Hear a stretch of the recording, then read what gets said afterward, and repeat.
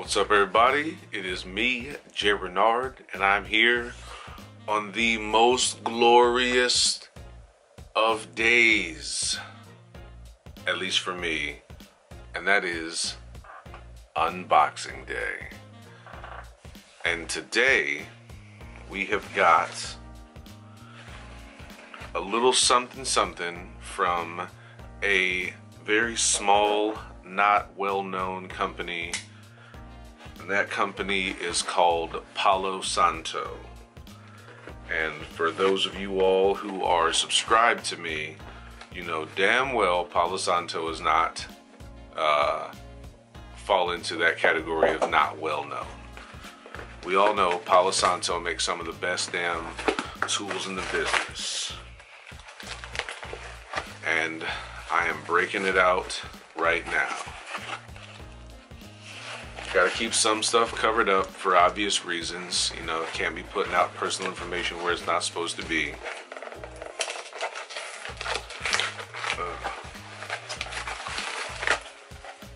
So, boom. This is something I've always liked about Palosanto. They don't mess around when it comes to the packaging of their tools. They know that just a few things being off when it arrives could affect the use of the tool. So sometimes I get a little upset when things are a little overly packed, but when it comes to the use of some tools, especially depending on the size of them, sometimes really packing it in properly is what's necessary. So there we go. All right, so doing this on camera here. Here's one, keep it unrolling, and here is the other. So first things first, this is a scratch awl.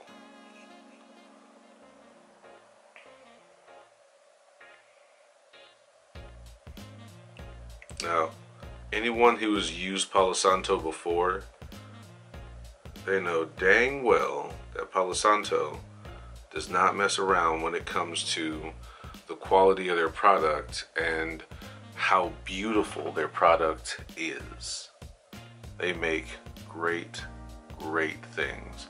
And you can see from the pattern that's there in the wood, it is top notch. So this here is what I just got from them. Oh, side note, love the use of the wine cork. Absolutely love it. Completely not necessary, still like it.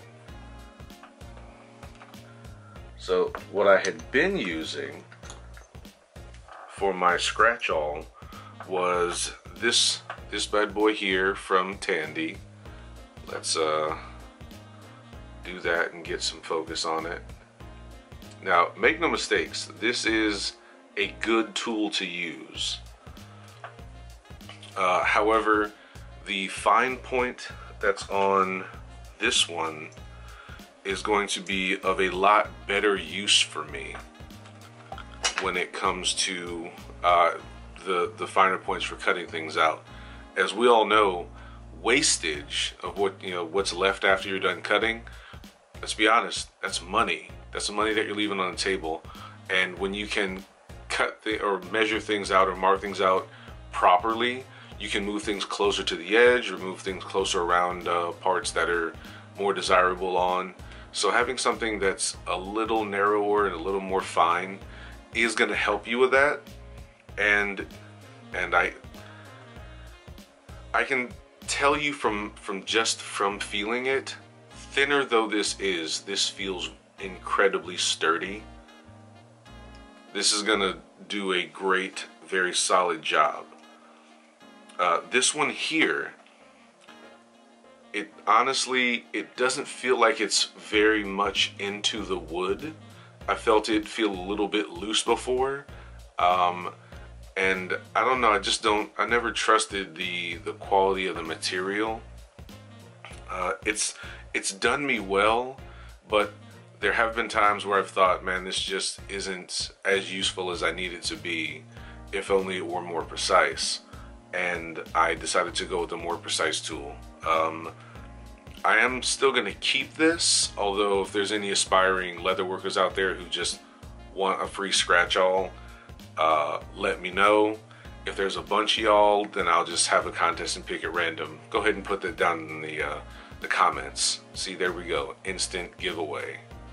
Boom. The other piece that I got, and for those of y'all in the know, you already know what I'm holding. This is another type of awl, but this is a stitching awl. So it looks very similar, but you turn it to the side and you see that this is not for scratching things. This is for use in stitching to either push through or to widen holes prior to stitching. Now, I do a fair amount of stitching on the machine, but that's mostly to save time if it's something that's either large or have a lot of things I need to make in a short period of time. If I have the time, I like hand stitching. The machine stitch, the lock stitch, is a useful stitch. It's a very effective stitch, but the saddle stitch is a superior stitch. And I will, if you disagree, fight me. I'm just saying, it's a better stitch. Although, depending on which machine you have, even on the slowest setting, using that stitch is still 6-7 times faster than saddle stitching. That can't be denied, and that can't be discounted. However, the saddle stitch is a superior stitch. What I've been using prior to that was this one here. This one from Craft Pro. Really, really good. Really, really useful. But, and you can't really tell too much. I'm not sure how much detail is coming through on there. I don't misuse this tool, and I can tell you, it's started to chip and dull a bit. It's getting, honestly, more and more, or rather less and less useful as the time has gone on. Especially with the dulled edges, when it pushes through, it doesn't open things up so much anymore. It's just not doing the job that I need it to do. And you can't really tell, but even though this is the longer item,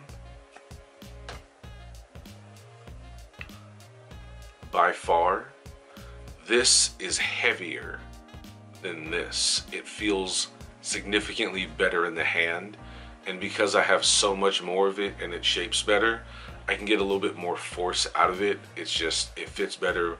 More force in my hand is going into the piece for whatever it is I'm using it for. So this is going to definitely be of more use and get better use, or rather I'll get better use out of it. Gotta say up front, if I haven't said it already, hashtag not sponsored. Palosanto has not asked me to do any of this. I am just reviewing the unboxing that I've gotten.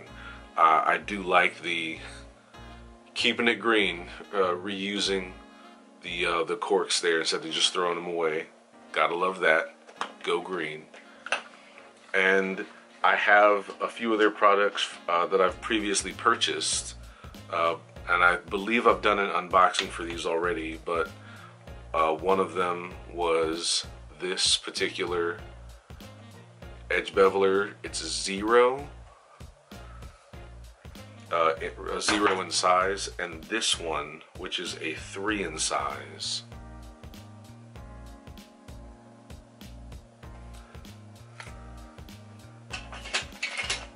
And again, you can see from the quality of the wood and whatnot, Palosanto, they really know what they're doing. They make great products. It looks beautiful. I mean, it just makes you want to hold them. It It makes you want to use them on your leather products, and I'm going to do that. Again, the scratch awl is going to help me with the marking, and I'm going to be using it for a lot longer without having to replace it. Truthfully, I've replaced 3 scratch owls so far, and holding them, they didn't feel all that well made, but holding that Palosanto one, it just felt significantly better.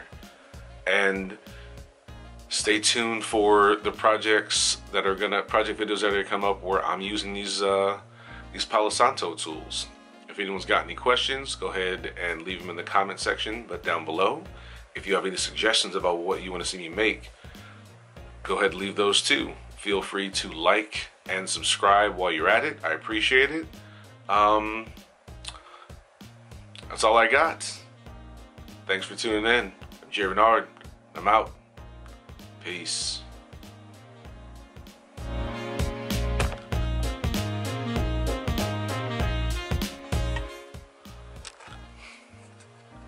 I just said peace.